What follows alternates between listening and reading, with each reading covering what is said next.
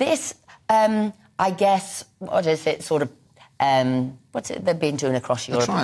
This trial across Europe. How has it gone? Well, the results are actually out on Tuesday, as a matter of fact, and on Tuesday afternoon in the House of Commons. The results are being announced. There'll be people there to take us through what those results are from the pilot, and question and answer session as to how it's gone. So it's just about to be announced, as I said, on Tuesday. But generally, it looks like 4-day weeks tend to increase productivity, lower absenteeism, recruitment and retention tends to be better. So overall, and this is not just locally, this is on an international level. So generally, it seems to be pretty positive, pretty productive, and beneficial. That's what the evidence seems to indicate. Now, Peter, you know, my dad always said to me, if something sounds too good to be true, then it is too good to be true. Lots of people might be thinking the same thing here. What would you say to them? Well, you know what? It's a fair comment, Phil, insofar as people do believe that. But that's what they said about the weekend. Because remember, people used to work basically 7 days a week. They used to work 50, 60, 70 hours a week. We never had, if you want, official weekends.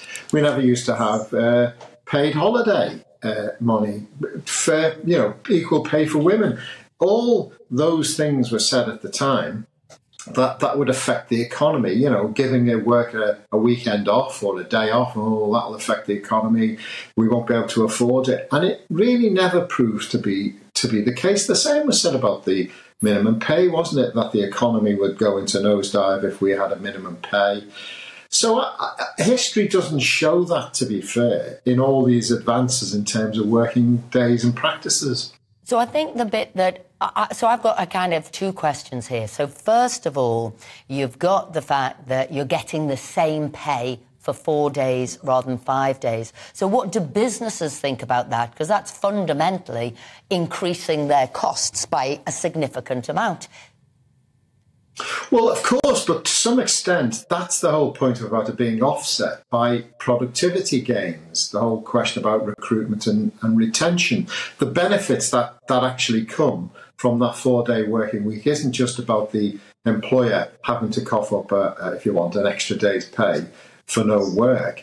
It's about the benefits that the business overall and in the round, and financially, of course, get from introducing that. And I suppose that's the whole point. Yeah, so you're saying there's a 20%, which is phenomenal if there is. You're saying roughly a 20% increase in productivity. So my other question, because I said there was two, I'm now thinking children go to school like 5 days a week. People only working 4 days a week. Are we saying kids are only going to school now for 4 days a week, so it's going to impact their education? Or are we bringing in a new set of teachers for the 5th day week? No, I think it's spread over effectively it would be spread over 5 days. So you know, it's like anything. I might work Monday to Wednesday or Thursday, and you'd work from Tuesday to Friday. So you'd spread that over a period of time. And that, to some extent, as well, inevitably.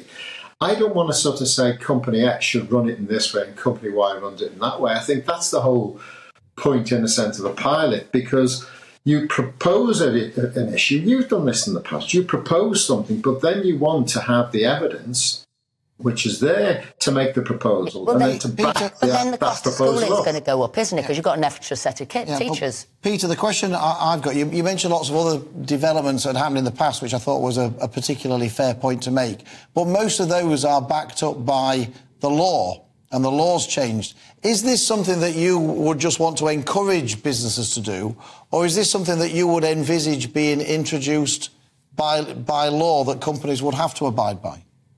Yeah, well, I think ever the way, there are companies who already operate a 4-day week at the moment. There are a number of companies that operate a 4-day week.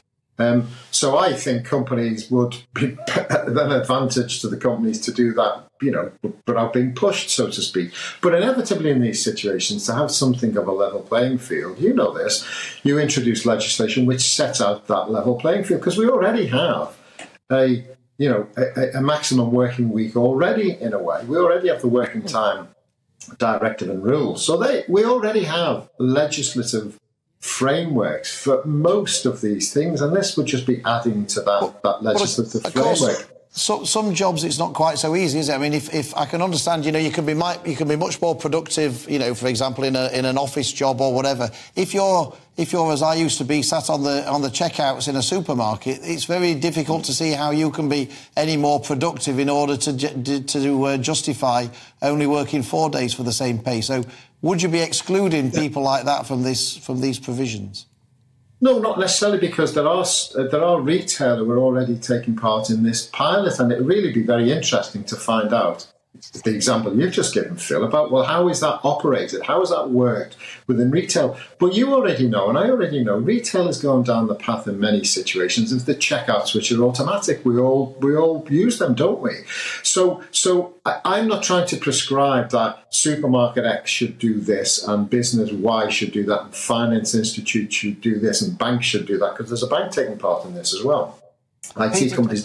So there's a range of organisations taking part in this, and let's see what comes out of that to help us lay the ground.